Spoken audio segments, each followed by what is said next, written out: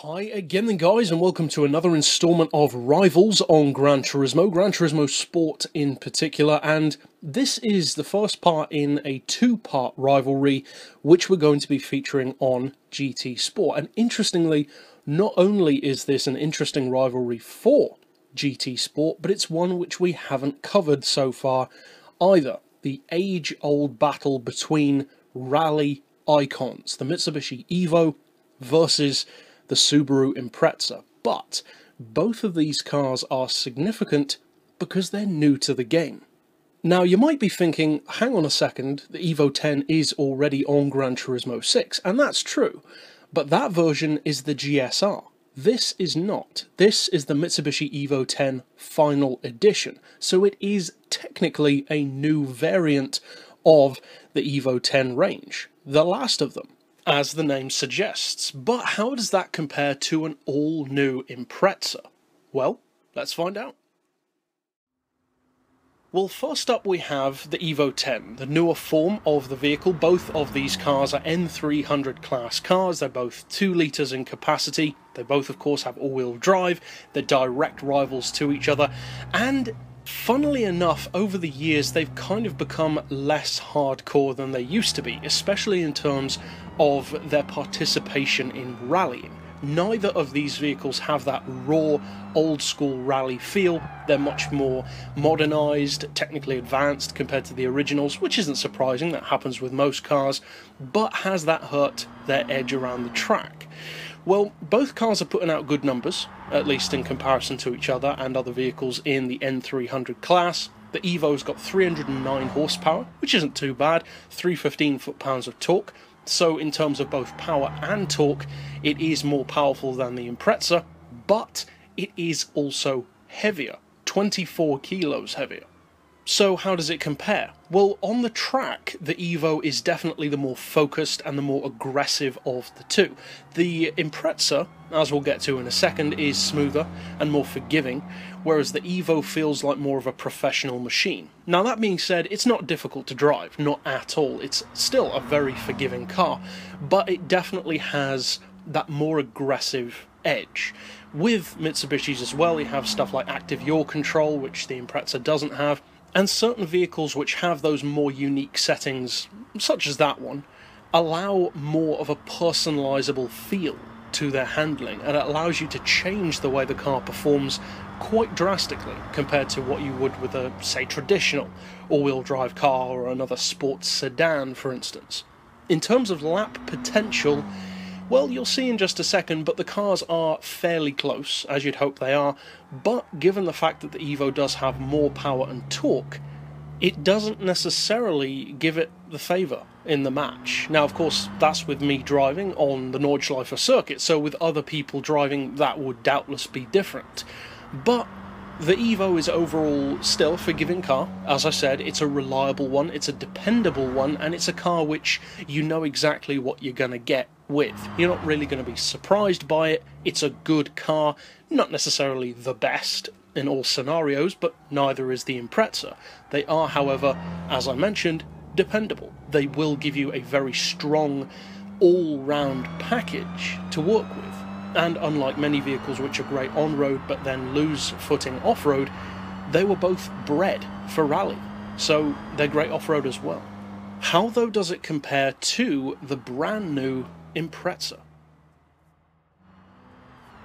Well, the newer shape Impreza is, in the broad scheme of things, probably going to be more of a fan favourite on Gran Turismo Sport, not because there are more people who like it, but just because it's a new toy to play with, whereas the EVO 10, although great, is a little bit too similar to the one on GT6 for it to really be special. Not that it's bad, of course, but people do tend to gravitate towards the newer option and to drive that more.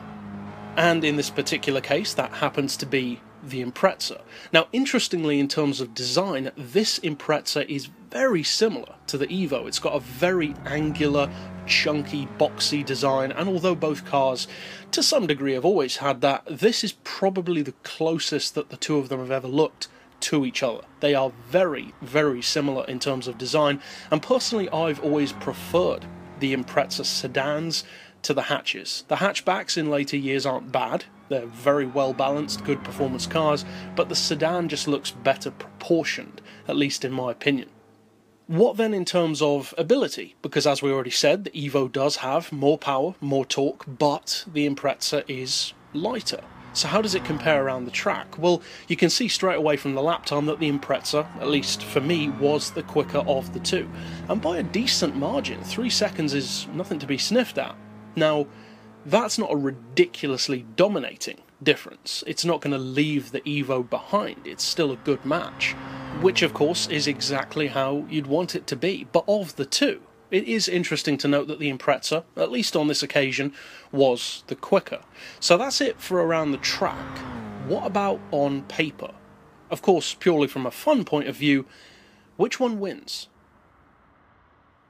Well, as always, with these Gran Turismo sport-based rivalries, we don't yet know what the price of the car is going to be, because the game isn't fully released yet, so we just don't have access to that information. So you could give neither car a point, or you could give both a point.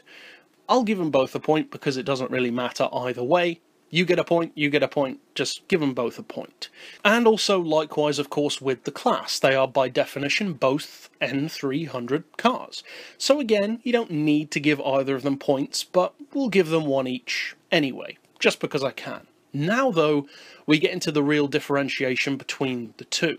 First up we have engine capacity, and although of course bigger is categorically not always better in terms of engine size, we are still going down the top trumps route and giving the bigger car the point. And on this particular occasion, that means that the EVO will get the point, because it's 4 mighty cc larger in capacity over the Impreza. Both are 2 litres, of course, so it doesn't really make a big difference in the broad scheme of things. As far as power, again, the EVO has the advantage at 309 to the WRX's 302. As far as torque also, the EVO 10 has the advantage, but not by as much. It only has 2 pound-feet more at 315 to the 313 of the Impreza. As far as weight, though, it does swing the other way in favour of the Subaru, with a weight of 1,460 kilos, which is, of course, 24 kilos lighter than the EVO. Still not a huge margin, but less weight is always a good thing. As far as horsepower per tonne, though, even though the Impreza is lighter, the fact that the EVO has more horsepower does give it the edge. Not by much though. There's only 1 horsepower per tonne separating the two, at 208 for the EVO to 207 for the Subaru, so a very, very close number there. As far as lap time, of course, the EVO was the slower of the two, but it doesn't matter because we don't award lap times the point, because as I've mentioned before, there are just too many variables involved. And overall, that means that the EVO is our winner on paper. It wasn't the quicker of the two on this occasion, but for sheer on-paper spec, it did win. And if you include the kind of meaningless points from the price and the class, which doesn't really make it fall either way because both cars get those points, that means that the EVO gets 6 points overall to the 3 points of the Subaru. So not really a close match. It is heavily in favour of the EVO, with significant advantages in engine size, power, torque and horsepower per tonne, with the only advantage on paper, that is, of weight going to the Subaru. But, as with many other rivals matches, the car with less on-paper spec was the quicker of the two.